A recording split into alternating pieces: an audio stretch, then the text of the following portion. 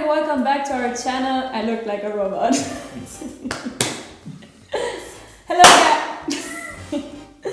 Hello guys and welcome back to our channel. It took us a while to do this next video because life was happening and all.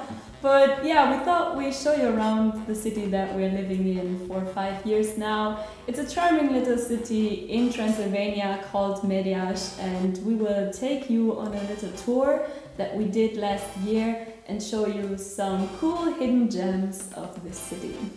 Throughout our years, even individually, we've lived in a bunch of different places. Like Hamburg, California, Sibiu, Severin, and Timișoara, where we met. And now we live in Mediaș for 5 years, and who knows where we'll end up. So obviously everything that you see in this video is recorded before the COVID-19 crisis. And hopefully when things get back to a little bit of normal and traveling becomes safe again, we hope that Mediaș will be on your next destination now. So we have a lot of hidden gems and cute treasures in this video, and we hope you like them. Yes. So our first step of the tour is the synagogue in Mediaș, and although it wasn't part of the official tour, we managed to get some footage of the beautiful building. The interior space is divided into two main sections. It's the entrance area and the ceremony hall. As you can see, the Torah arc is the main architectural feature of the interior. You can see some lacy profiles and round, tall windows. It's a very beautiful building, and we are very lucky that we had the chance to visit it from the inside. The building also has an inner garden. It's designed to host cultural events.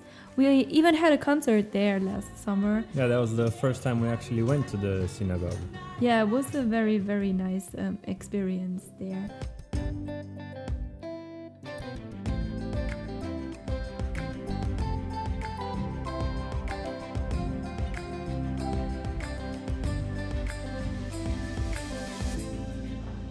Actually in the house next to the synagogue, and our good friend Alexandra talked about the great Jewish cuisine and prepared some goodies for us. She was the host of the first part of this tour.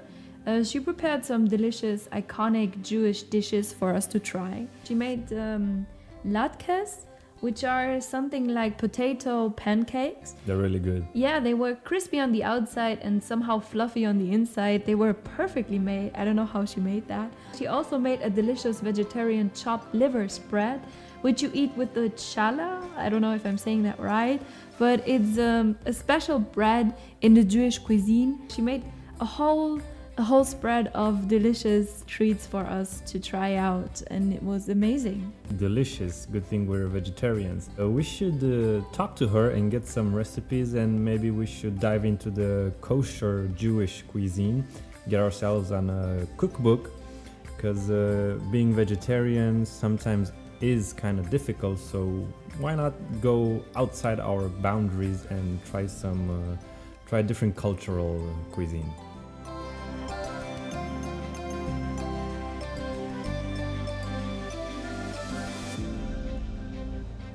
It was really interesting to look through the cookbook of the family and traditional recipes that she had there.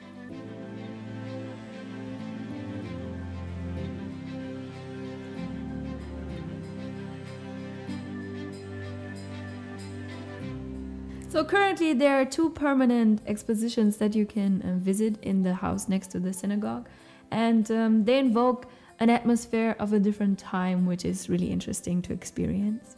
We had Lydia Pop. She's an author, a raw food chef, a nutrition consultant. Yeah, she's like a superhuman. Yeah. She has a passion for beautiful garments that are somehow a legacy left by the people who lived in Transylvania. Lydia explained everything. She knew the history of each and every piece she presented. And some of them were insane. I mean, made with fiberglass and literally taking hundreds of hours of manual labor. So this was pretty much it with the synagogue and the house next to it. We went to our next location, and we were really lucky because it was a sunny day, and although it was very cold. So we arrived at Café Turepitz, where our next host/guide Lutz Connor, the owner of the Café Turepitz, awaited us with traditional horseradish soup. So our host was really nice and shared with us some of his cookies that also were for sale. I really liked the interior. It seemed like I was at Lutz Connor's house, not his place of business. As we mentioned, we are vegetarians, so we didn't try the horseradish soup, but our good friend Lotzi from Tourists in Transylvania conveniently let us film him while he was very naturally eating his soup. The soup had brains in them, so it was a soup with a very high IQ. But it's a traditional Transylvanian dish, so if you are curious, you should definitely give it a try. Absolutely. Here in this location, they even have a book club hosted once a month, and I currently joined that book club, and it's really nice and fun.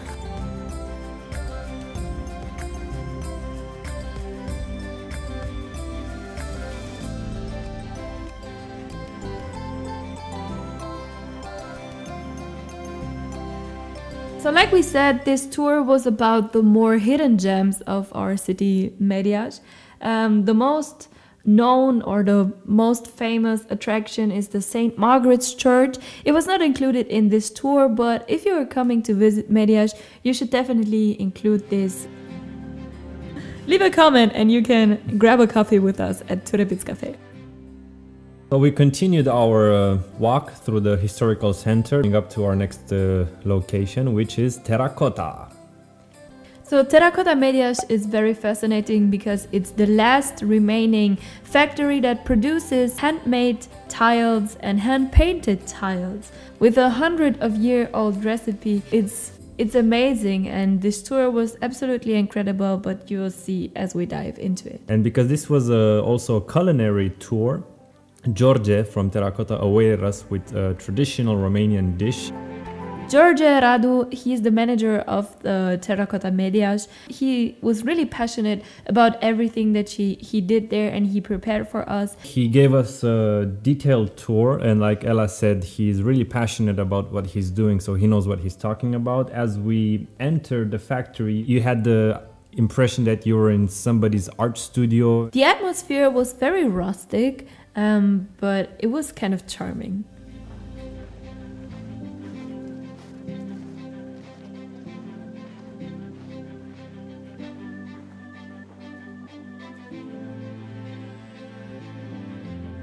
You can see a lot of tiles, different shapes, sizes, colors. I mean, they're really proud of what they're doing, and they should be.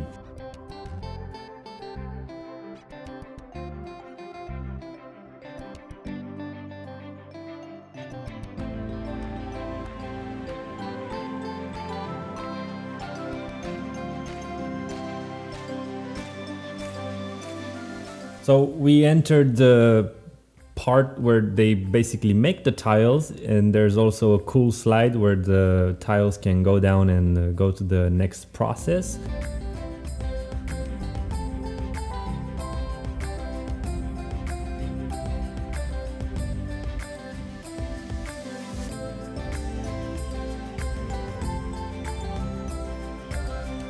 As a fact, the factory archives houses an extensive collection of tiles and molds from Transylvania, which is pretty cool. And some of them are official replicas of some rare stoves from the Astra Museum in Sibiu. Comparing to other terracotta factories, the one in Mediaș is the only factory with permanent painters and sculptors as employees. So with their help, Terracotta can produce tailor-made fireplaces according to the customer's sketches. So they're really unique and really custom-made.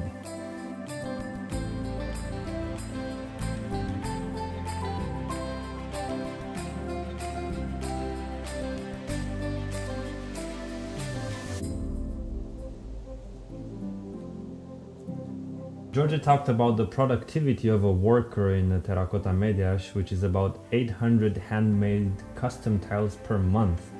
And comparing to an automatic factory, they can do about 7,000 tiles per day. You know, but you can't really compare perfect tiles made by machinery with handmade tiles made by someone's basically hand. So it was really amazing to see the workers at work, and George really took the time to explain how all of it is made.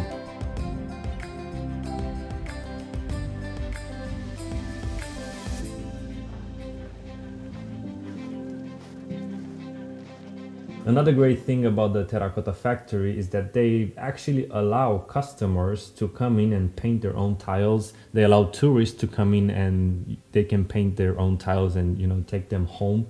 And if you want to place an order for a stove or a fireplace, you can go in, paint that tile, make it unique, make it your own, take it home, and every time you look at it, you remember how you stood there and how you painted it. They continue to manufacture hand-pressed tiles and also hand-painted tiles, while they retain the old recipe, the original recipe from the company's founding days. I will be so nervous to draw those tiles while everybody's watching.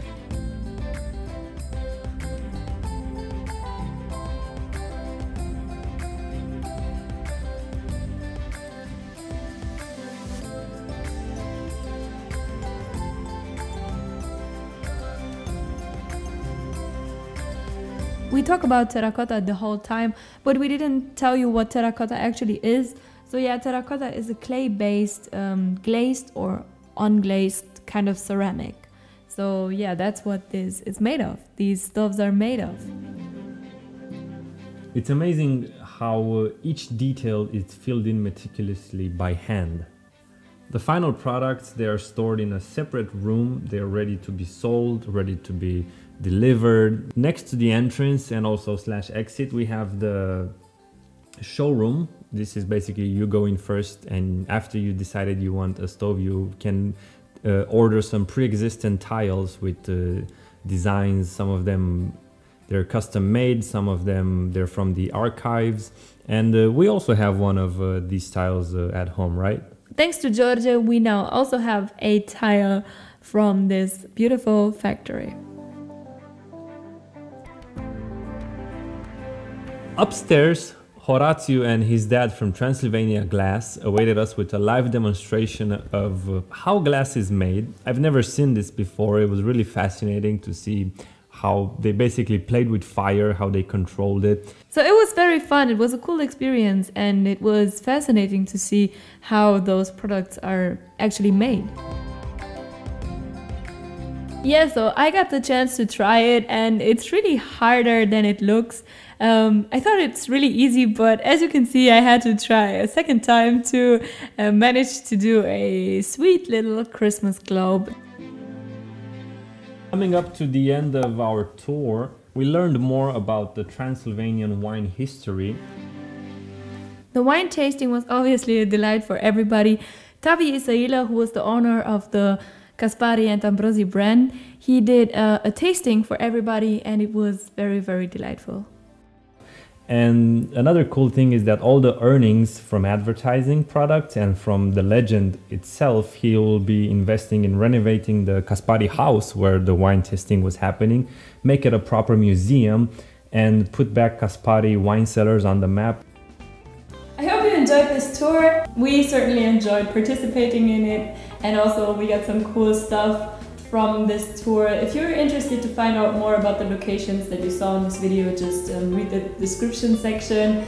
We left the links there to every place that we visited. Thank you so much for watching. Make sure to subscribe for more cool stuff like this or other stuff. I don't know exactly what stuff. We'll see what life brings. Yeah, exactly. If you come to visit Mediaș, then leave a comment below and we will grab a coffee. Hit us up. We'll go to Cafe to Repeats. Stay safe. Subscribe to our channel and don't forget to hit the notification bell.